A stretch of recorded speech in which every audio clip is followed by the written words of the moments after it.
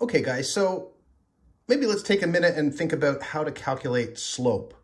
So what is slope? Well, basically slope is the angle of the line that we're talking about.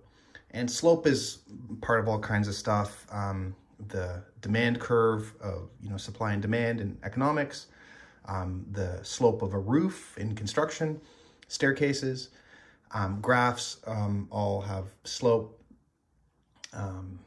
We use this in business applications to find break-even points. So finding the slope and, graphing lines is really important in business, and a lot of math uses lines. Now, how you measure slope basically is the change. Like if you think about 2 points, maybe this point and this point, how much change is there, or how much kind of upness is there, and how much does this come over? So how much change up and how much change over will give us slope from there to there, right? So it's really measuring the change in up and the change in, left or right.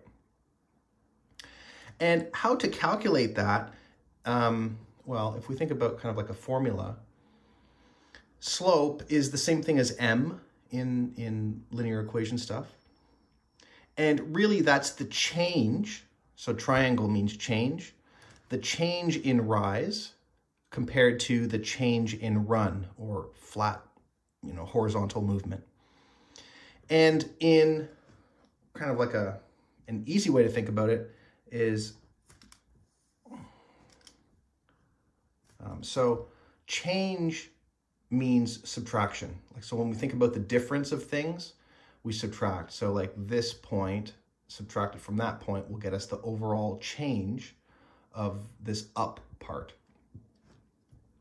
So measuring up and down is the y-axis. So this straight up and down line is the y-axis. So how to measure the change in up and down is to take one of the points, or the second point, and subtract it from the first point. So y2 minus y1. I'll kind of go into what those are in a second. The other part is this change in run. So run is this flat movement along the x-axis, right? So how much does it move left and right? That's run. And to find the difference or the change in run, we go x2 minus x1.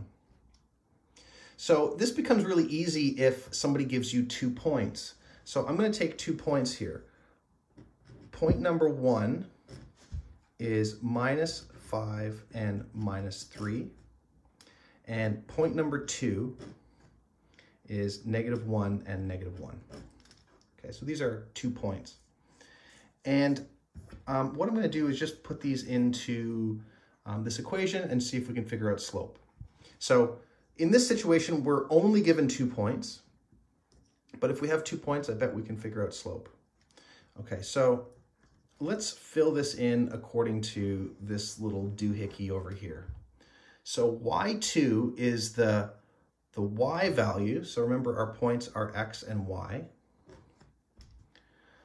The y value for point number 2.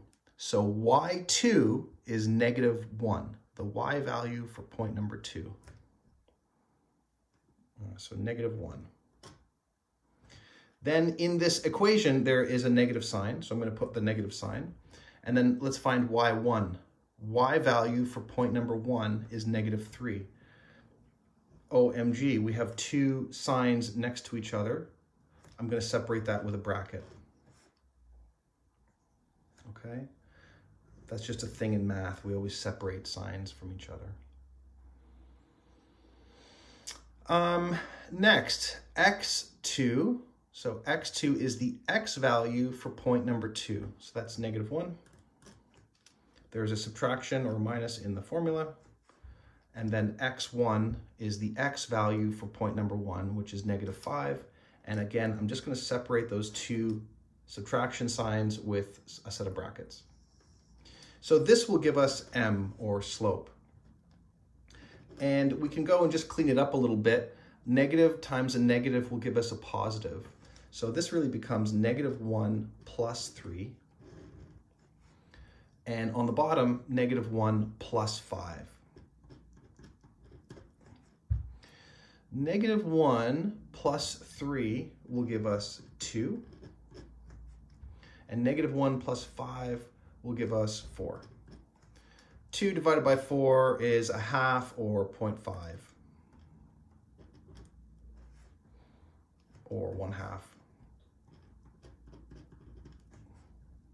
So slope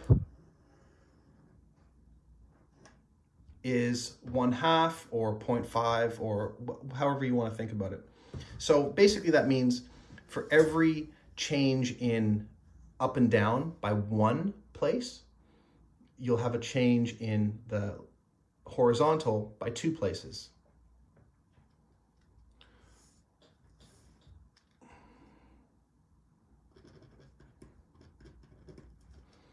So if I have 1, 2, 3, 4, 5, 6, 7, right? If I do all this, this is all nicely graphed. I'm not an artist, guys, really. I suck at art.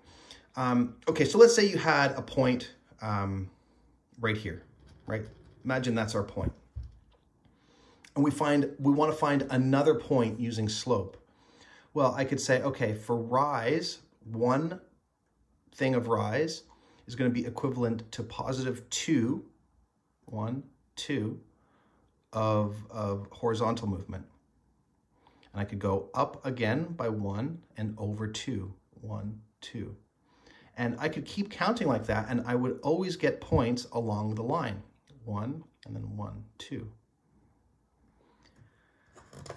So you could see there that if you knew just one point, like if I knew this point, and I knew what slope is, I could just keep counting slope over and over and over again to create as many points as I want on this line. Anyway, so that's how we create slope, or that's how we find slope. You can find it with 2 points, right? Just using y2 minus y1 divided by x2 minus x1. Just remember there's a subtraction in the formula. And when you work it out, you'll find slope. What a day! Cheers, everybody.